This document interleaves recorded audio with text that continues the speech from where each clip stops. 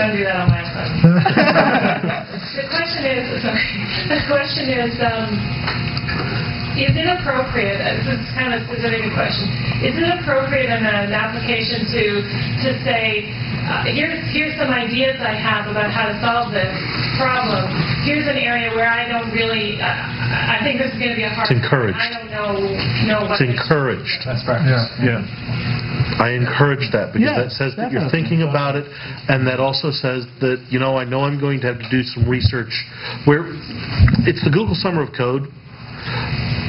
We're not expecting you to know how to do everything all at once. During the now formal mentor bonding phase and the June phase, the first 4 weeks of June, I never expected much code to be written. I expected more research and communication about what was going to be done, and enough code to be written to show that, I'm starting to understand what I'm trying to solve here. And that actually shows that the student is honest. It's also great advice if you are interviewing for a job to be able to say, I don't know.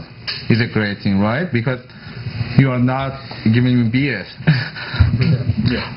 I'd say one modification to that. When I'm doing an interview, and the same thing I think applies to this, I love to hear I don't know, but immediately after that, I want to hear, but I think I'd look here for it. That you don't know the answer to something, but you have an idea of where you might look for some answers to it to show me that I'm not going to have to lead you to the answers. That could be who you're going to talk to, right? You could review the code and see who's modified the code in the past. Yes. It's a good thing to do. So yeah, definitely.